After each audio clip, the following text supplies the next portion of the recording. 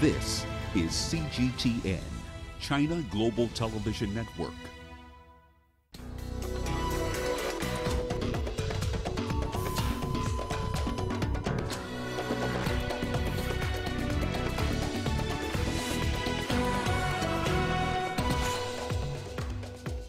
Rescuers in Indonesia are racing to find and pull out survivors after powerful earthquake kills dozens. African Union urges member states to place COVID-19 vaccine orders after deal with manufacturers. And Ugandan President Yoweri Museveni takes early lead in presidential race as vote counting continues. Hello and welcome to Africa Live. As always, great to have you with us on Richard Nta live in Nairobi. And for those of you joining us from across the continent and around the globe, we thank you for joining us. And tonight, I'm alongside my colleague Uche, who has our business headlines. Uche. Thank you, Richard. And here's a look at what's coming up on Africa Live Biz. Ratings agency Moody's projects Ghana's GDP will grow by 4% this year. And U.S. President-elect Joe Biden unveils a $1.9 trillion stimulus package proposal. Of course, all that coming up within the program. For now, it is back to you, Richard. Thank you so much, Uche. Once again, welcome to Africa Live. So good to have you with us. I'm Richard Nta. Let's begin in Indonesia, where rescuers are racing to find survivors from a powerful earthquake. At least 42 people have died, but authorities worry that the number will rise as they assess the full scale of damage from the 6.2 magnitude earthquake. It rocked the island of Sulawesi early Friday. Crews are digging through the rubble, trying to find people trapped in collapsed buildings, including a hospital.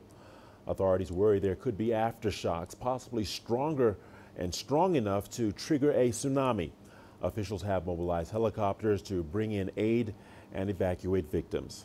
Sulawesi was hit by a huge quake and tsunami just 2.5 years ago that killed thousands of people. And let's turn our attention to Uganda, where vote counting continues in a hotly contested national election. According to the Electoral Commission, preliminary results show longtime leader Yoweri Museveni taking an early lead in the presidential elections. The commission said that with 29.4% of votes from Thursday's ballot counted, Museveni had won 65% of the votes, while the main opposition candidate, Bobi Wine, had 27%. The normally bustling capital, Kampala, was quiet on Friday, made a public holiday after Thursday's poll. There are about 18 million registered voters in the country. The Electoral Commission is expected to announce final election results Saturday afternoon. While Friday marked the last date for U.S. troops withdrawal from Somalia, around 700 U.S. troops have been helping Somalia battle al-Shabaab militants and prepare Somali forces to take over security operations once regional forces depart. The U.S. troop withdrawal was ordered by President Donald Trump at the beginning of December last year. There have been fears that their exit could leave Somalia vulnerable to a resurgence of al-Shabaab and Islamic State militants. The U.S. says it will continue to conduct counterterrorism operations outside of Somalia. All right, the World Health Organization Director General Dr. Tedros Adhanom Ghebreyesus is right now giving an address in relation to COVID-19. Let's take a listen.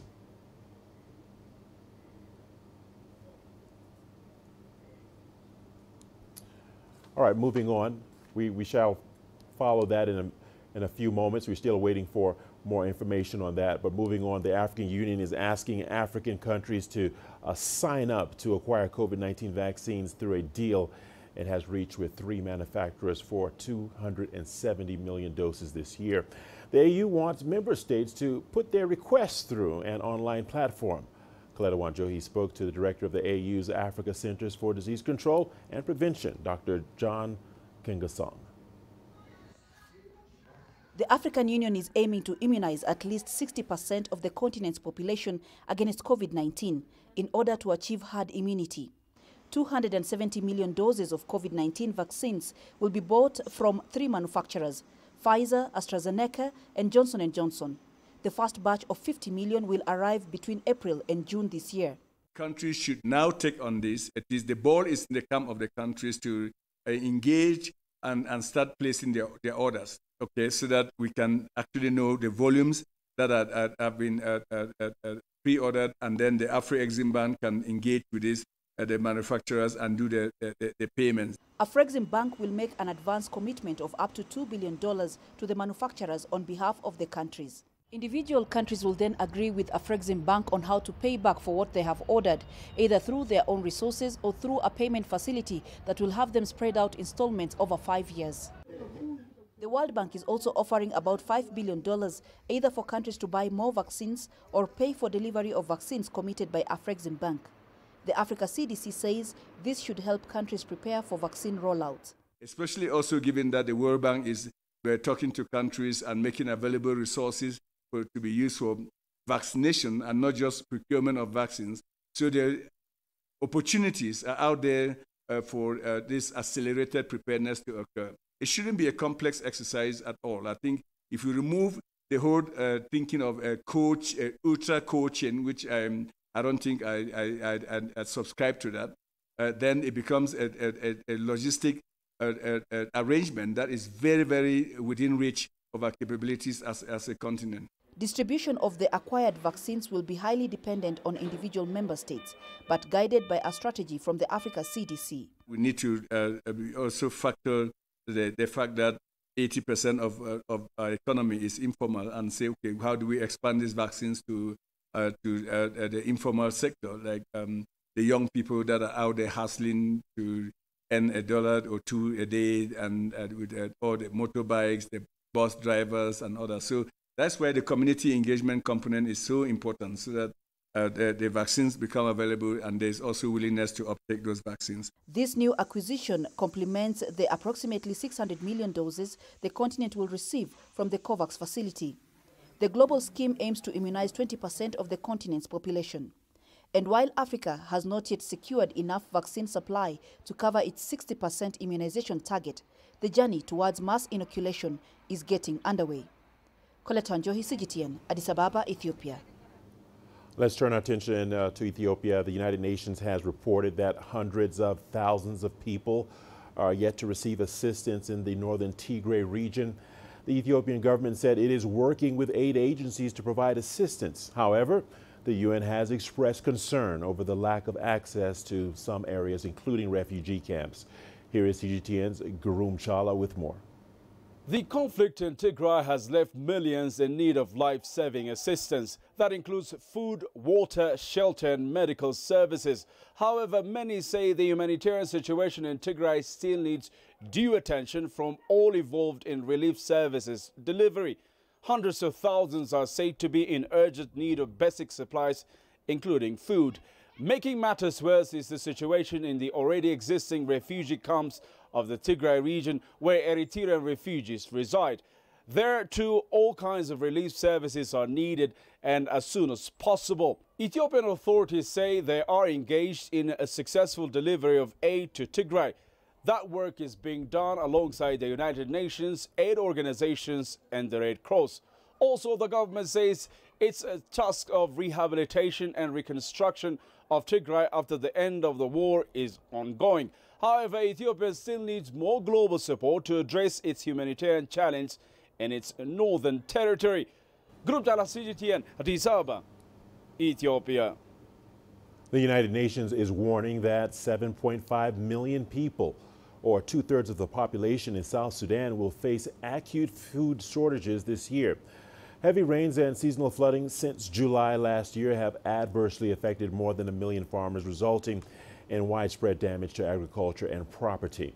CGTN's Patrick Oyet brings us this report.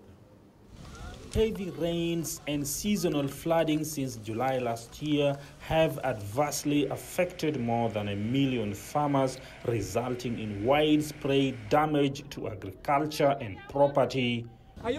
We are suffering. We run away from flooding, but here we need water, we need food, we need places to sleep. We've lost everything because of flooding. We've left our homes that we built, and here there are no tents for some of us to sleep. Once farmers, these displaced people are now entirely reliant on food aid, and with no farm tools and no land, they are unable to change their situation. The community owning the land where the displaced are settled says they are unwilling to lease their land either to the government or to the displaced, fearing that once they lease the land, its ownership may not be granted back. There are a number of cases of land conflicts in the country. The United Nations is warning that food aid will be needed for the next 3 months at least, as these displaced people have no other options. The government says it is working to address the situation. We have difficulties in terms of raising funds, enough resources, either by international community, either by the government, in order so as to address the humanitarian needs in this country. And Ministry of Humanitarian Affairs is doubling its effort, trying what it could do in terms of response. The UN says of the people affected by the acute food shortage, 1.4 million are children who will suffer malnutrition. It is urging international donors to provide the necessary funds to try and address the situation. Patrick Oyet, CGTN, Juba, South Sudan. At least 46 civilians have been killed and several others injured in an attack by armed men in the northeast of the Democratic Republic of Congo. Authorities in Ituri province say the victims of the attack all belong to the Pygmy ethnic group. Chris Ochemringa has that report. The attack happened on Thursday in Masini village in the DRC's northeastern province of Ituri. A group of armed men raided the village and killed 46 Pygmies with machetes and guns. A woman and a 2-year-old child survived the attack. They sustained serious injuries but are now receiving treatment at a nearby health facility. The Congolese army says it has deployed troops to pursue the armed men whose identity they have not yet established. But a local NGO has blamed the attack on rebels of a notorious group in eastern DRC called the Allied Democratic Forces. Residents of the area have called on the government to reinforce the security in their area. Hundreds of people were killed in the area last year and thousands others displaced after fierce fighting broke out between fighters of the Lendu and Hema ethnic groups. The east of the DRC has more than 100 armed groups fighting over land and mineral resources. Chris Ochemringa, CGTN, Kinshasa, Democratic Republic of Congo. All right, let's revisit our story earlier that we tried to bring to you. The World Health Organization Director General Dr. Tedros Adhanom Ghebreyesus is right now giving an address in relation to the COVID-19. Let's take a listen. Put a major emphasis on rolling out COVID-19 vaccines equitably. Health workers are exhausted. Health systems are stretched, and we're seeing supplies of oxygen run dangerously low in some countries. Now is the time we must pull together as common humanity and roll out vaccines to health workers and those at highest risk. This is key to saving lives, protecting health systems, and driving a fair recovery.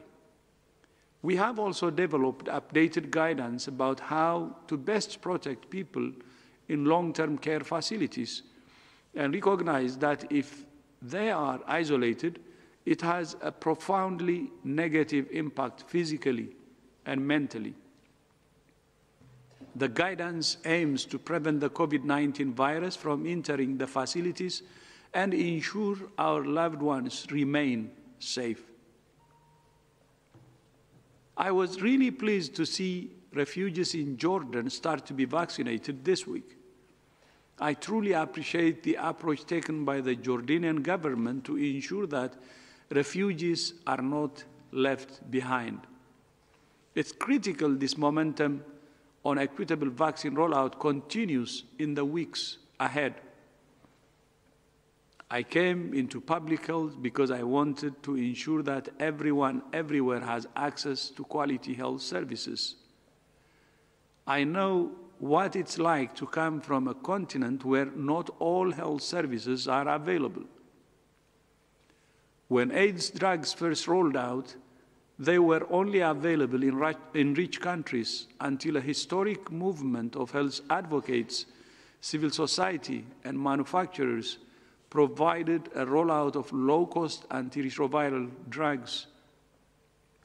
In the H1N1 pandemic, by the time low-income countries received vaccine supply, the pandemic was over. We don't want this to be repeated. COVID-19 vaccines are a major scientific breakthrough, and I know through COVAX that we will distribute them a lot more effectively than in the past.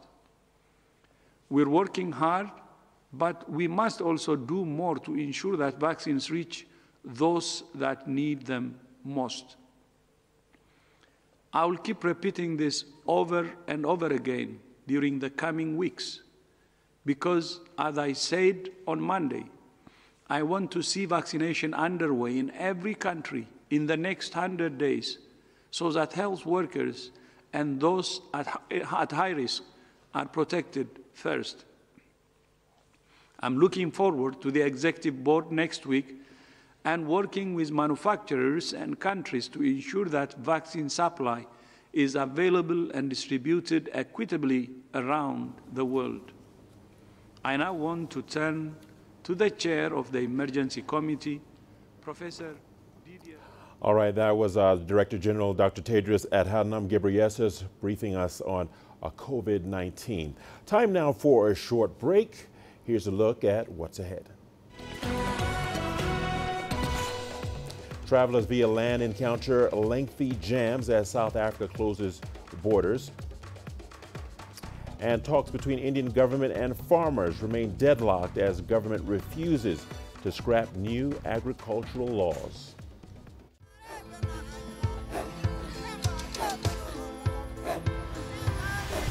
Africa is a continent of diversity, with varied climate and enchanting geography, and a people so distinct, but with a shared enduring spirit. We are at the heart of the continent to bring you the untold stories. Let's have a look. We celebrate Africa as it shapes its own destiny. Tunis, Cairo, Syria, Juba, Johannesburg, Ethiopia, Tanzania. Africa Live. Find your voice.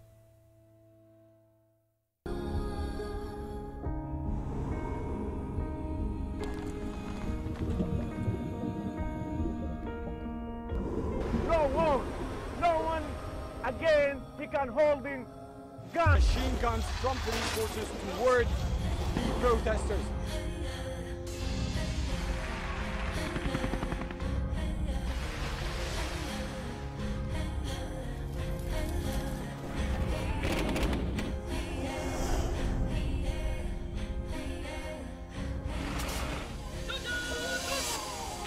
Were you worried about your life at that particular time?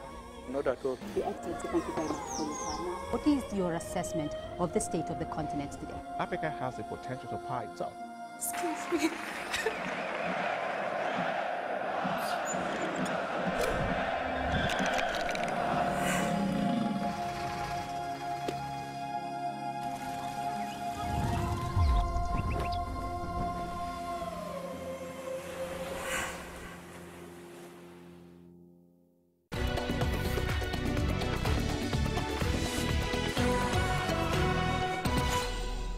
Welcome back to Africa Live. Thanks for staying with us. A force commander of the UN peacekeeping mission in the Central African Republic, General Daniel Siddiqui Traoré, visited checkpoints after rebel forces launched an attack near the capital. The incident happened on Wednesday, leaving one Rwandan peacekeeper dead and another injured. The dawn attacks targeted 2 army brigades but were repelled by security forces after intense fighting. At least 30 rebels were reportedly killed, while others were arrested. The attacks were the latest after rebel groups vowed to march on the capital to prevent a poll in December that saw the re-election of President Faustin Archange Touadera. Force Commander Traoré says that for now, life is returning to normal in the capital. que la population a repris ses activités ici. From the behavior of the population, I see that the people have resumed their normal activities here, thanks to the operations which were carried out yesterday in response to the rebel group's incursion attempt in Bongi. However, through the vigor, robustness and determination of our troops, it is here that the insurgent elements were able to be stopped and therefore we were able to contain them. Les premiers éléments ont pu être arrêtés et donc on a pu contenir. People are dying. There's a famine and we have no medicine. We have suffered too much. Currently, people have fled and have taken refuge on the other side. May God support MINUSCA. Russia has announced that it's pulling out of the Open Skies Treaty. Moscow points to Washington's withdrawal last year, saying it seriously compromised the agreement. The pact allowed member countries to conduct unarmed surveillance flights over military facilities. The U.S. left the treaty in November, accusing Russia of violating it, something Moscow denies. Nearly 36 nations signed the treaty, which came into force in 2002. Russia will formally notify other members about the exit process, which usually takes months. Well, talks in India between the government and farmers remain deadlocked. The government is refusing to scrap new agricultural laws, which the farmers say will benefit large corporations. Both sides have agreed to resume talks next week. This is the 9th round of discussions over the long-running dispute. Tens of thousands of farmers have been camping on the outskirts of the capital, New Delhi, in protest for more than a month. This week, India's Supreme Court delayed implementing the controversial laws and ordered more negotiations. But farmers insist they won't leave until the government repeals the reforms. Leisure travel via roads from South Africa's neighboring countries will have to be put on hold until February. Lengthy queues at many land borders prompted the closure of several ports of entry. South Africa has seen a phenomenal spike in coronavirus cases and is desperately trying to control the second wave through tighter restrictions. CGTN Julie Shire reports. With 20 South African land borders closed, general travelers from neighboring countries will be barred until the 15th of February. People will, however, still be allowed to enter or depart the country for the following purposes: for the transportation of fuel, cargo and goods, emergency medical attention for a life-threatening condition, the return of South African nationals or permanent residents or persons with other valid visas, diplomats, the departure of foreign nationals, daily commuters from neighboring countries who attend school in South Africa. Ramaphosa expressed concern over snaking queues, with many returning after the festive season. This has exposed many people to infection as they wait to be processed, and it has been difficult to ensure that the health requirements for entry into South Africa are met, with many people arriving without proof of COVID-19 tests. Long-distance truck drivers caught up in the commotion waited days to get through the South African border posts. So we get stuck there. We spend more than 2 days or 3 days to cross over, then even to come back the same. All the lines are busy. We try to use our mask all the time, then we stay on our trucks. We are not combined with many people. Ramaphosa's decision has been welcomed. During the year, the border is not so much busy. But the end of the year, like December time, people that are traveling home, they're going to enjoy the holidays, the border is more busy. So that's why the president tried to close the border so that everyone can be safe. Tighter restrictions may have somewhat eased congestion for now, but officials still have their hands full at some ports with desperate attempts at illegal entry. Julie Shire, CGTN, Johannesburg, South Africa. University lecturers in Nigeria have refused to resume academic activities, saying insufficient COVID-19 protocols have been put in place.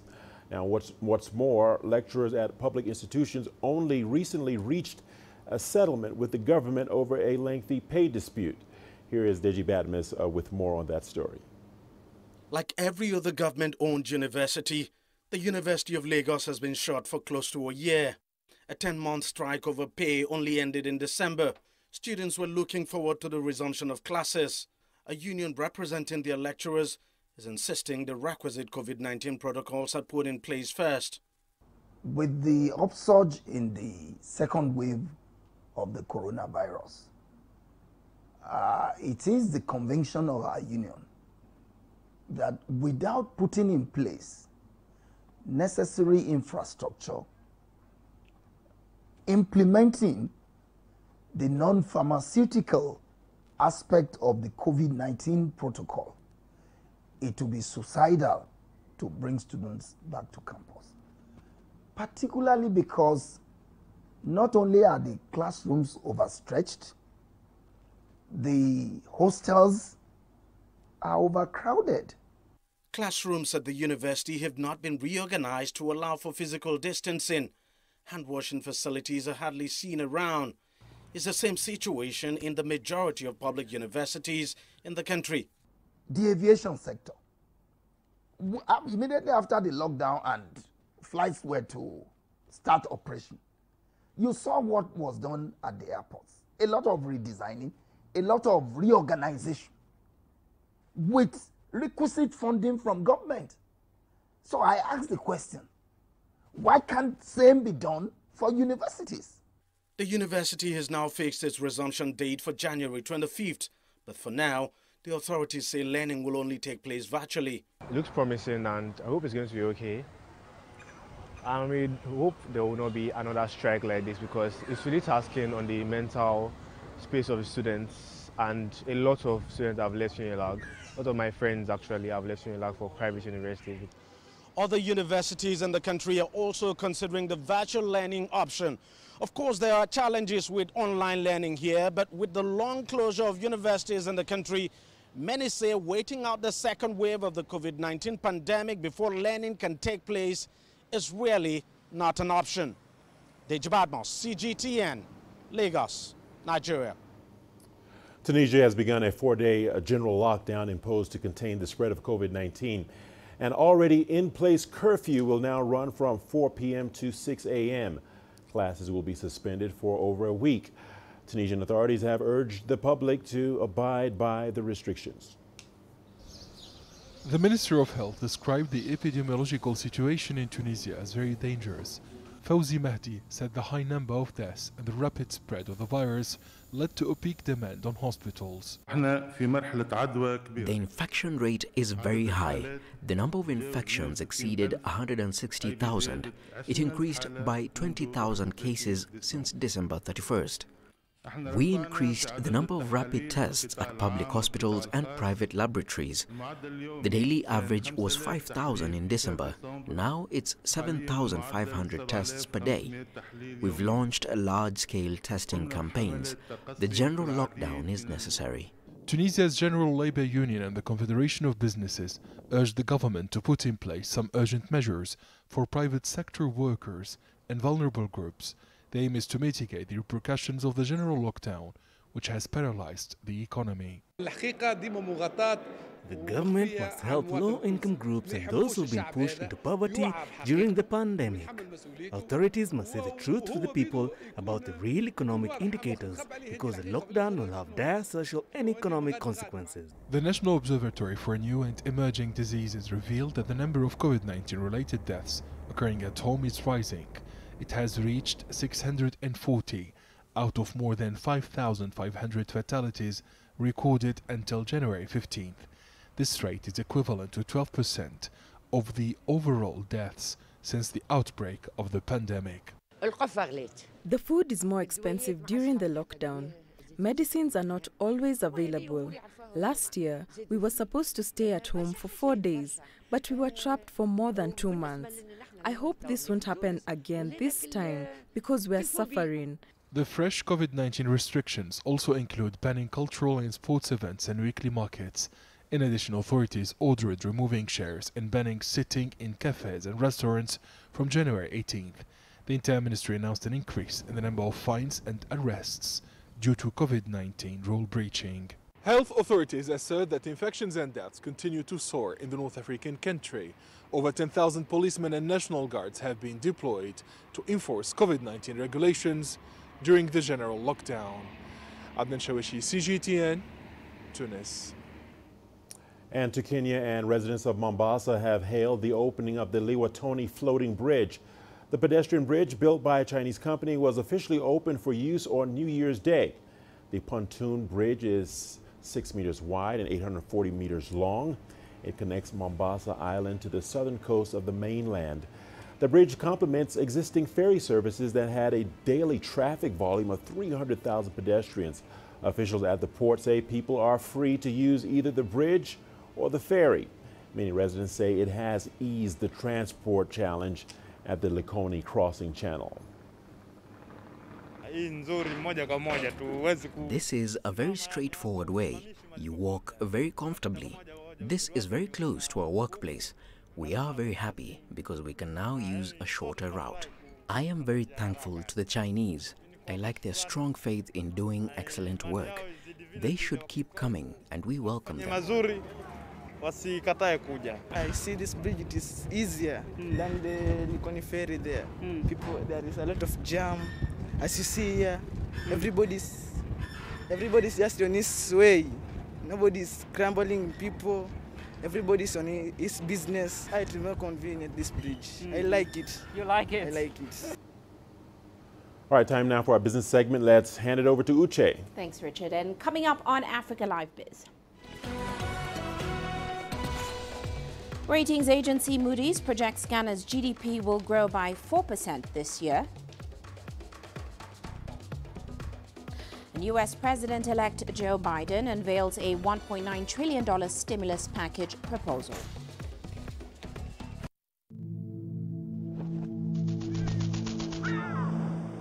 How will your world change today? What happens here?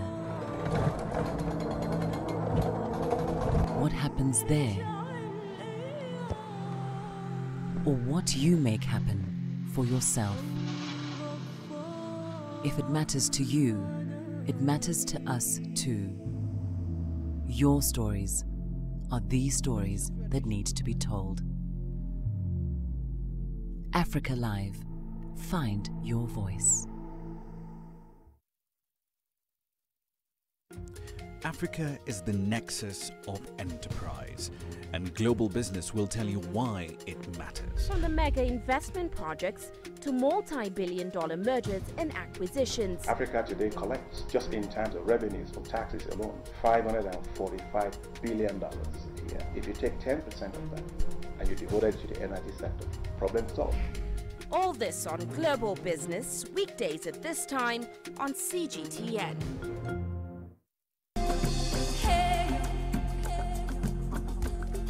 Accra is my kind of city. That's because when I'm here, I feel like I'm back home in Lagos or Abidjan, which are two of the major cities I grew up in.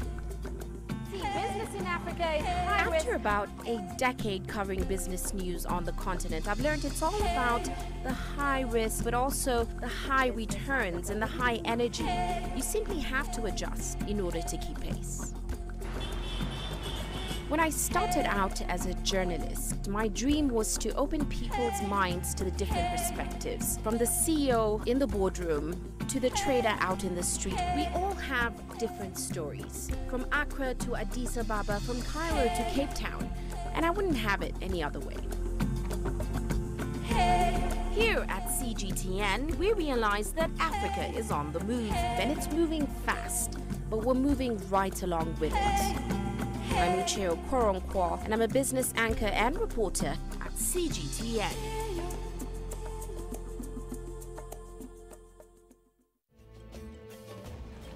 There's more to this place than just glorious landscapes. There's more to it than just, say, Table Mountain or glorious, endless salt flats. There's more to it than countries that are home to some of the deepest mines in the world. There is so much more to this place, even if it is home to some of the finest diamonds on the planet.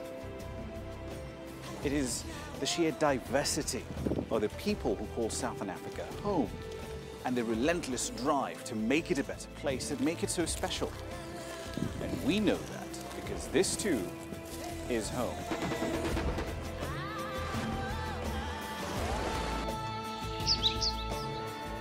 No one knows Southern Africa like we do. CGTN, see the difference.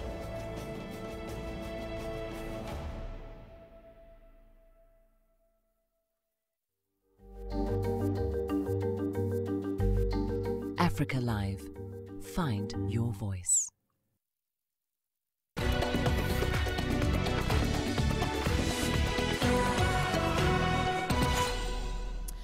Well, let's start off in Ghana. Ratings agency Moody's has predicted a gross domestic product growth rate of 4.4% for the country this year.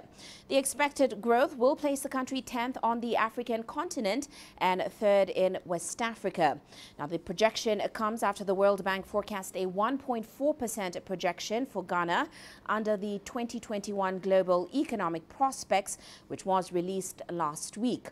But of course, Moody's says the shock from the COVID-19 pandemic, elevated liquidity threat, as well as weaker institutions and governance are the three key issues to be keenly watched this year. Well, still in West Africa, Nigeria's GDP is forecast to grow between 1.7% and 2% in 2021. This is largely predicated on an increase in economic activities and improving oil market conditions. Now, according to United Capital's report, the reopening of borders in the fourth quarter of 2020 should ease pressures on food prices. However, other structural factors such as FX market illiquidity and potential increases in petrol prices may keep general prices elevated. As a result, the headline inflation rate is expected to peak around 16% if no further policy adjustments are made. Meanwhile, the African Continental Free Trade Area kicked off earlier this month, and Nigerian industrialists are hoping to get a piece of the pie. However, they need to overcome a myriad of challenges which are affecting manufacturing in the country, as Deji Badmus now reports.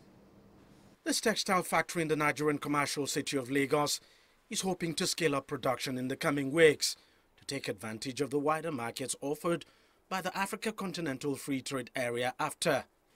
But the operators fear the high cost of production in the country could work against their plans.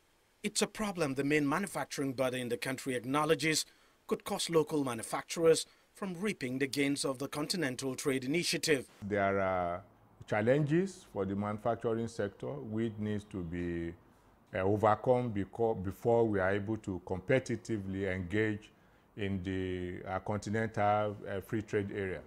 Government is certainly aware of this, and we are hoping that we'll be able to address those issues, even though manufacturers are also gearing up. We are retooling, we are trying to increase our capacities, and we look forward to an engaging interaction with our colleagues from other parts of Africa. Infrastructure challenges, high cost of funds and forex scarcity have for long been the bane of manufacturing in Nigeria. In recent times, the sector's contribution to the country's GDP has hardly exceeded 11%. But in spite of the challenges of Nigeria's manufacturing sector, advocates of the trade initiative say the country stands to benefit a lot from other sectors. If you take things like the financial services sector, for instance, our banking sector, many of them are already doing well around the continent. Our telecom sector, our ICT, e-commerce, our entertainment industry, the Nollywood, the fashion industry, and even the distributive trade sector is also part of services. So when you look at the services component of the economy, the opportunities are there and the challenges are not that much. In the context of AfCFTA, we can have African countries buy our crude so that there is stability in our crude supply and things. That's one.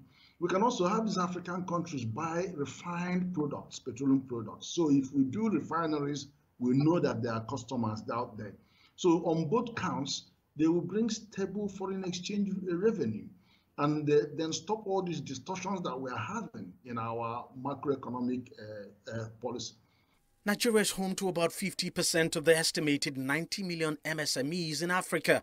Experts believe the AfCFTA presents these local MSMEs a golden opportunity to expand their markets across the continent with ease and create much-needed jobs in the process.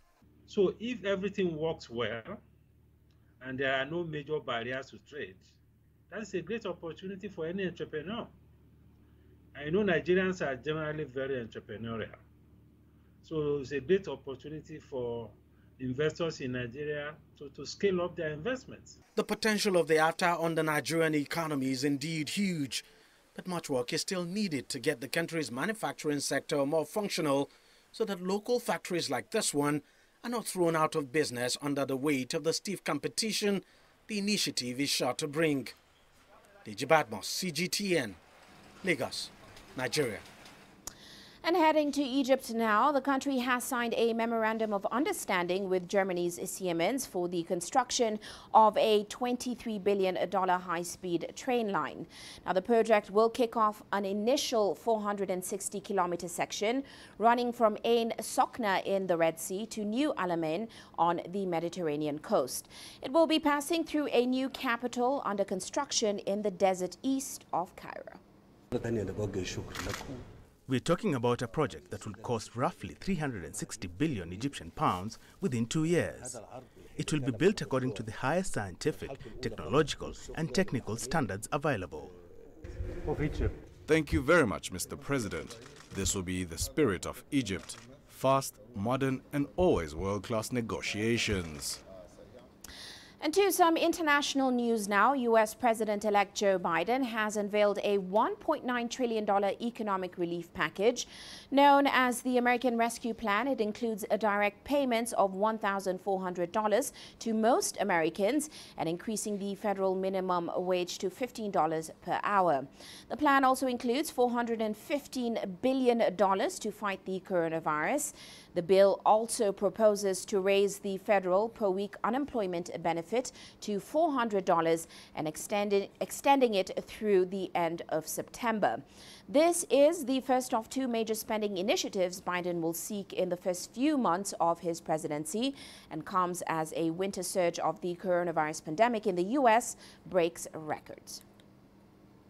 Meanwhile, U.S. President-elect Joe Biden is also expected to take a different approach to immigration than the Trump administration. That includes making changes in the H-1B visa program. Here's Mark New reporting. Even during the COVID pandemic, the digital economy has rapidly expanded, fueling an appetite for workers with computer science and engineering skills.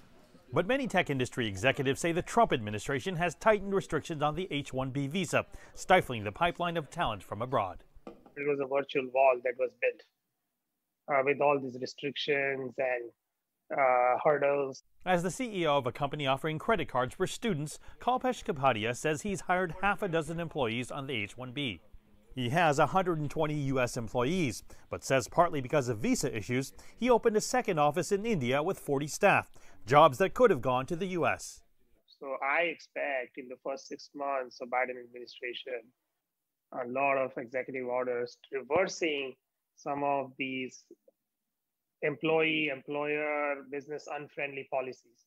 Kapadia says one obstacle is a new Labor Department rule that raised the wage requirement for a number of high-tech jobs. In one example, that means companies would have to pay entry-level computer programmers on H-1Bs as much as 150% more.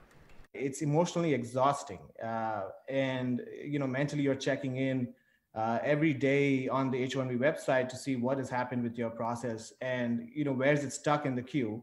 Lawani is a senior product manager at Deserve on an H-1B, which he got transferred from another company.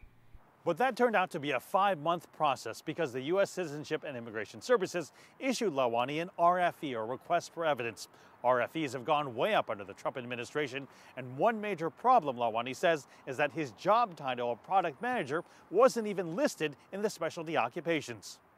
Because their roles are outdated and they don't even have the latest job descriptions, they have to literally go back and provide description around every course that they've taken in undergrad, every course that they've taken in the master's degree, and every experience that they've had in different companies to show how this whole experience in education ties back to this new job description. President-elect Biden's website says he plans to exempt from any immigrant visa cap graduates of PhD programs in science, technology, engineering, and mathematics fields, and that foreign graduates of doctoral programs should be given a green card with their degree. Biden knows how important they are to the growth of innovation. It's kind of very interesting to me that 3 of the biggest tech companies we have are run by individuals who were born in India. I'm just hoping that with Biden administration, we can increase the transparency, and all these certain changes would attract the right foreign talent, which would ultimately improve and scale innovation. Mark New, CGTN, San Jose, California. And of course, the US and China have been locked in a tech battle over the last year, one that has expanded to even include a social media app. Here's a recap of what has happened so far. All they talked about is TikTok, TikTok, TikTok, TikTok. TikTok is very successful. It does tremendous business in the United States. We're looking at TikTok. We may be banning TikTok. President Trump issued 2 executive orders on August 6, banning transactions with China's Tencent and ByteDance in 45 days on security concerns. We have to have the total security from China. ByteDance is the parent company of short video sharing app TikTok, while Tencent owns the social media app WeChat. Those popular apps must switch to American ownership to keep operating in the U.S. We are looking at a lot of alternatives with respect to TikTok. Whether it's Microsoft or somebody else. Walmart is going to buy it along with Oracle. I think it's going to be a fantastic deal. But so far, no deal at all. The Microsoft bid was turned down. Oracle and Walmart are still waiting for answers from U.S. regulators. Their proposal, according to ByteDance, was to take only 20% shares in a new venture called TikTok Global instead of a buyout.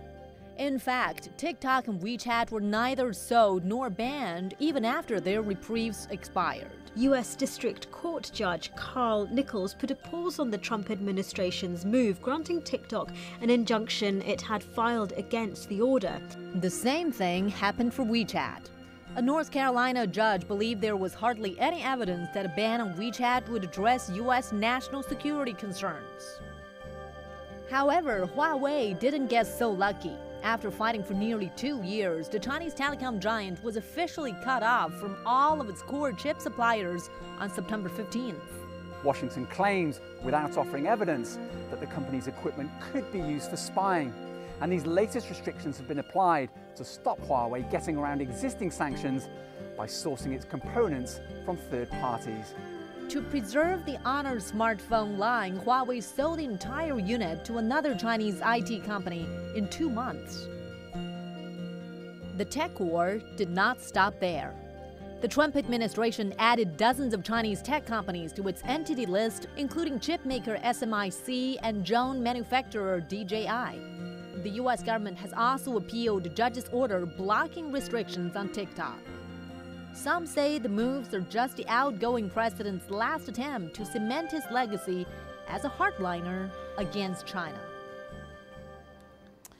And that's where we'll leave it on Africa Live Biz, but still to come on Global Business Africa.